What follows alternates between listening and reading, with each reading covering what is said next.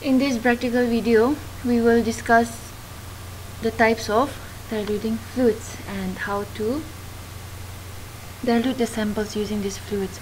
So in hematology laboratory, we have in hematology lab, we use 4 different kinds of diluting fluids. One is WBC diluting fluid, RBC diluting fluid, platelet diluting fluid, and the eosinophil diluting fluid. So first, coming to the WBC fluid, we use it for WBC count. We call it as Turk fluid. So the composition of Turk fluid is glacial acetic acid, gentian violet, and distilled water. So how do we perform this dilution?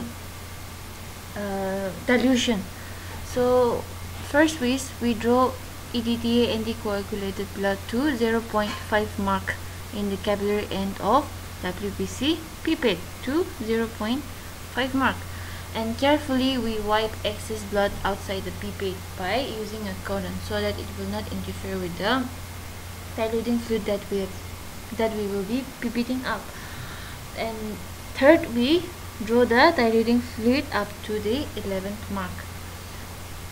So after the contents in the pipette are mixed, after 5 minutes we discard a few drops and then fill the counting chamber and allow the cells to settle for 2 to 3 minutes. And then for WBC, we focus on the W marked areas by under lower power of 10x, and then cells counted in all 4 W marked corners of the squares. Now coming to RBC diluting fluid, we call it as Haynes fluid or RBC diluting fluid. So the composition of this fluid is mercury chloride, sodium sulfate, sodium chloride, and distilled water. So the procedure for this is similarly to WBC diluting fluid. We draw EDTA anticoagulated blood exactly to 0.5 mark of the RBC pipette. So you have to know the difference between RBC pipette and WBC pipette. So in a WBC pipette, as you can see, the bead that you will find here is of bluish or whitish color, and for RBC the bead inside is red in color. So that is how you will distinguish. So after taking 0.5 mark of anticoagulated blood, we wipe out the tip of the pipette and then first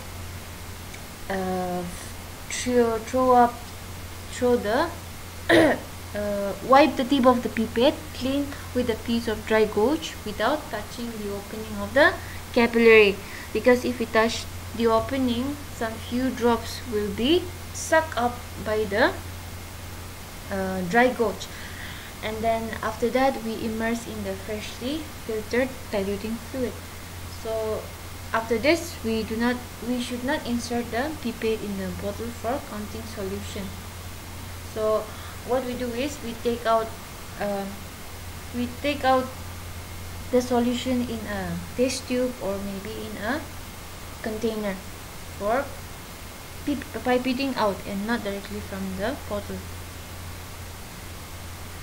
So by gentle mouth suction, draw the diluting fluid steadily into the pipette to exactly 101 mark.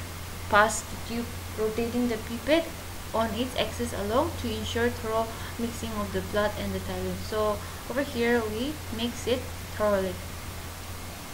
Then immediately mix the contents of the pipette thoroughly by placing the thumb over one end and then shake for 1 minute. After that, diluted blood must be examined within 2 hours. Now coming to platelet diluting fluid, the composition is 1% ammonium oxalate. So the procedure is that it is freshly filtered and platelet diluting fluid, and then whole blood that is used. So we take freshly filtered platelet diluting fluid 2 ml and then whole blood 0.2 ml. So we will have to mix it properly and then wait for 2 minutes to complete the fixation and hemolysis. So we have to mix well and then charge one drop in a counting chamber, and then keep the chamber for 10 minutes to settle the cells under a petri dish moistened with wet cotton gauze to prevent drying. And then we count the cells. Now coming to the absolute eosinophil count, we call it as Dunge's fluid. So the composition of this fluid is eosin yellow, 95% acetone, 40% formalin, and distilled water. So the procedure is we have to take 950 microliter of diluting fluid in a clean dry test tube. After that we will add 50 microliter of anticoagulated blood sample and then give a thorough mix. After that we will keep for 5 minutes at room temperature. After that we mix and then we will fill the chamber with the help of pipette.